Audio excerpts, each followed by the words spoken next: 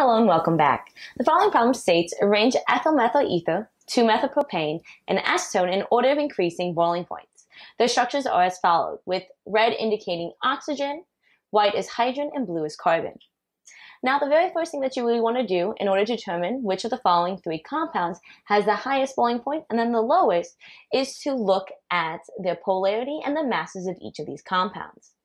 Compounds with a higher molar mass are going to have a higher melting point along with if it is polar or not. The following compounds all have similar molecular weights, all ranging between 58 to 60 grams per mole. So molar mass is not going to be the indicator that we use to determine which of these have the highest boiling points. The next thing that we're going to look at is the polarity in each of these compounds to determine the strength of the dipole-dipole interactions. In order to do so, we're going to look at 2-methylpropane. 2-methylpropane only contains carbon and hydrogen bonds, where the carbon-hydrogen bonds are not polar bonds. And thus, the dipole moment is very small, which is going to lead to having a very low boiling point. So, low boiling point. Now, if we look at ethyl-methyl ether, which in ethyl-methyl ether, this contains two polar carbon bonds. So, right here and right here. And these are polar carbon bonds because of the oxygen atom.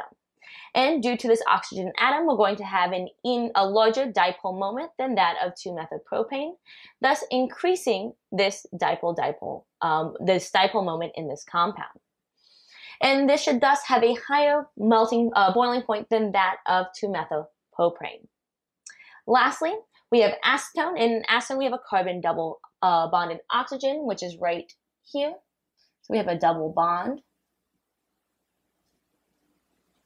And this carbon is double bonded to oxygen, which results in an even larger dipole moment and has the highest boiling point of the three. Now, it's very important to understand when doing this type of problem and to determine which of the following has the highest boiling point. You have to take into consideration